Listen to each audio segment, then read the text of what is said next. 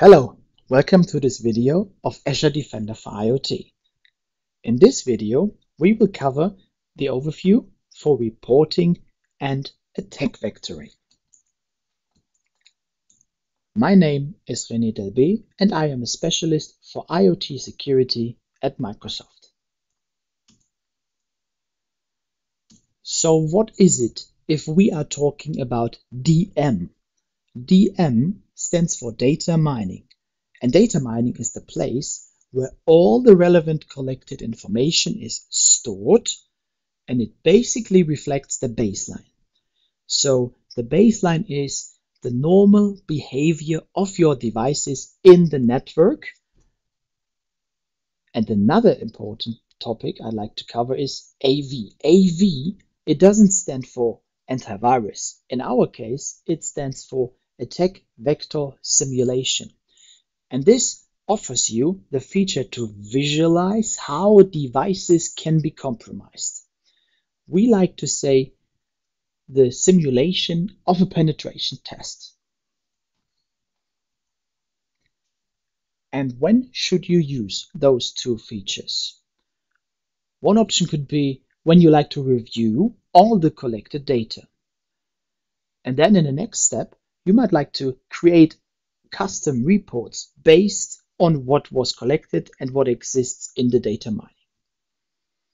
And of course, attack vector simulations will be used if you want to simulate those penetration tests, to simulate the attack vectors that theoretically do exist. What are the benefits? The data mining and the reports behind will give you rich and custom reports to improve your productivity. You can visualize all the collected traffic information, and the AV will help you to identify security gaps in the network and improve the overall security status. So let's jump to a quick live demo. First, we start with the reports. So in the reports option, you have some auto-generated reports, which are here by default.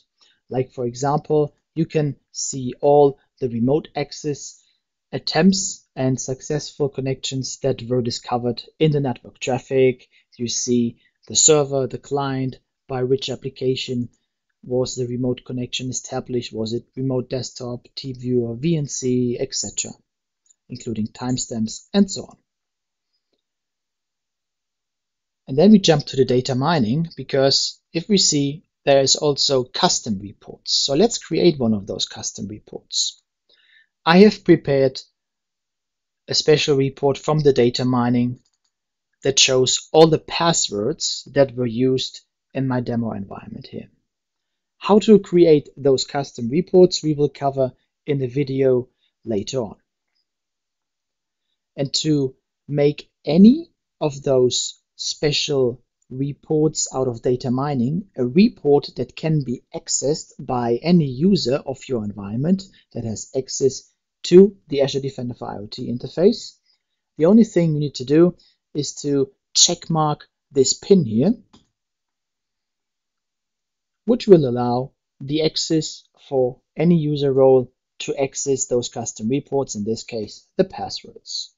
So you can have all the information here, and from there, you can then also export those reports as a PDF, which looks like this, and into an Excel file as well. So let's talk about attack vectors. So on the map view, you see all the devices that were discovered. You can see how are they communicating. The more you zoom in, the more details you get from any Purdue layer, like this device here, for example, the engineering workstation. You see to which other devices it is communicating. And if you have a closer look, you can already see that this device is also talking to the cloud. So there is an active internet connection from that device. So from the map view, you can already see that maybe there is some space for security improvement, but let's use our attack vector simulation to verify if there's already a way to compromise devices in your environment because of this.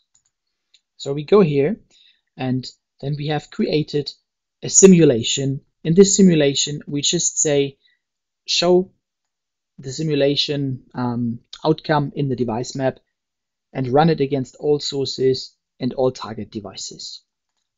So I say update. It will only take a few seconds. And again, it's completely passive. We will not touch your devices. And what we see here is we already get 10 vectors that were detected. This actually here is a very quick vector. So this device here has an active internet connection. And in combination to this, we have a PLC here where we have discovered a vulnerability with this CVE number. We also give you a quick overview what would be possible. There could be a code that could be executed to implement a Trojan horse update image, for example. And there are plenty other ways how to compromise other devices in this environment. Again, here is another vulnerability. So you can already see from this list where do you have space to improve the security, what can you do, what is a possible next step, can you update the PLC? If not, what else can you do? Keep on monitoring it for sure, but maybe you can also work with microsegmentation to isolate the device from other environments to make it more secure. On top of this, we can also switch back to the map, scroll down here, and have a look at the simulations here. So if we say highlight the outcome here, we can also mark all the devices that were part of this attack vector simulation. Then we zoom in, get more details about which type of device is it, to which other devices are they communicating, to visualize the attack vector path and all other devices that could be possibly compromised as well.